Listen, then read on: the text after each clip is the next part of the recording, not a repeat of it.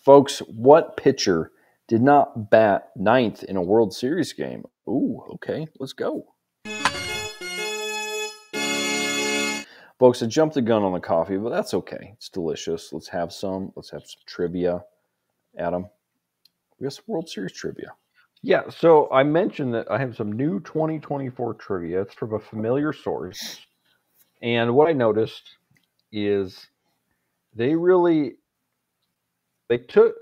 said, you know what we need for 2024 is the most obscure questions you never thought of asking. So that's coming your way this week, folks.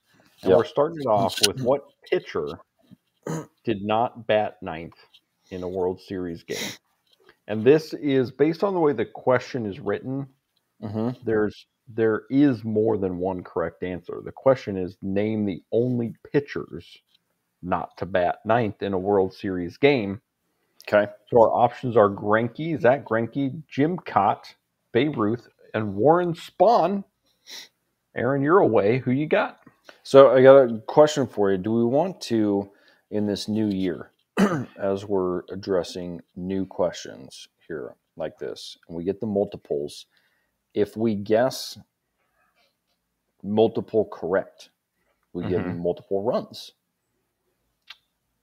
Well, I feel like along with that would be if you get any wrong. It would subtract. Because otherwise you'd be like, I just guess them all. Guess all of them. Okay, maybe we won't go that route. Okay, I mean, fair enough. So we could, but we're just gonna have to put that on the table. Okay, so I'm gonna go with.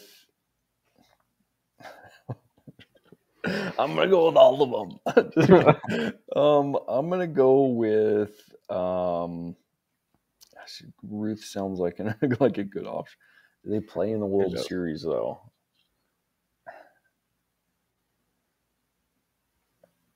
Let's go with. I feel like Greinke did this. All right, I'm belaboring this a little bit too much. Let's go. I'll just go with Ruth. Okay, I'm going Greinke. Analytics era. Sometimes they, the Tony La Russa thing where you bat. I don't know he didn't play for La Russa, but yeah, I mean Dodgers though, right? He was in a series with the Dodgers. I'm trying to think who he was in a series with. Royals maybe early. Anyway. Yeah, well, we're gonna find out. That's what's gonna happen. Okay, the correct answer is both Babe Ruth and Zack Greinke.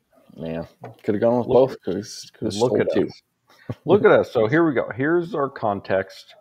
Game 4 of the 1918 World Series. Babe Ruth hit 6th for the Red Sox and delivered the decisive blow, a 2-run triple in the 4th that helped win the game 3-2. Okay. Red Sox won that series in 6. Let's see.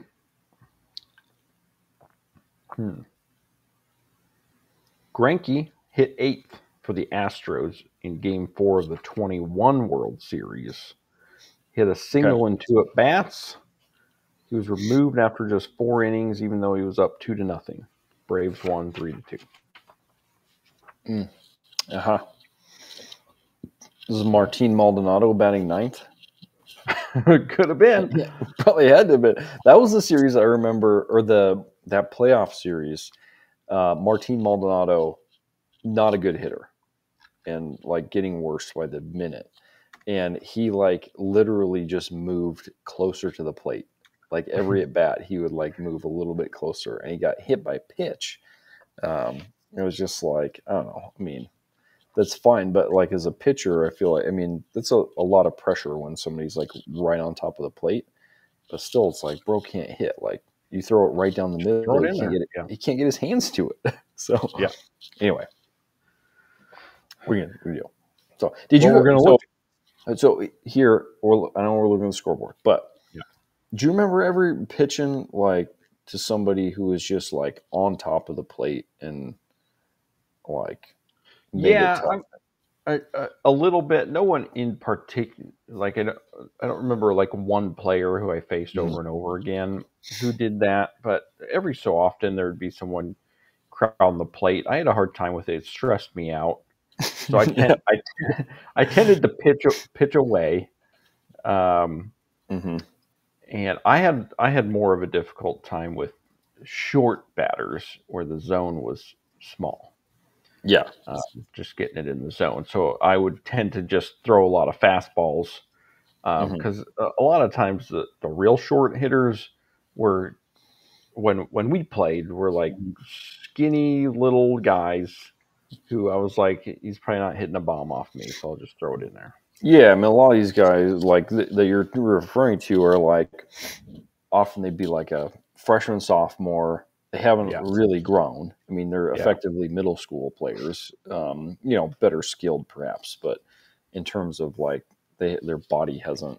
I mean, high school kids aren't fully developed at that point anyway. But you're throwing, you're throwing high 70s, low 80s. These kids aren't doing anything with it. So so anyway, well, folks, thanks for hanging with us. Thanks for doing some trivia, having some coffee. We'll be back out tomorrow.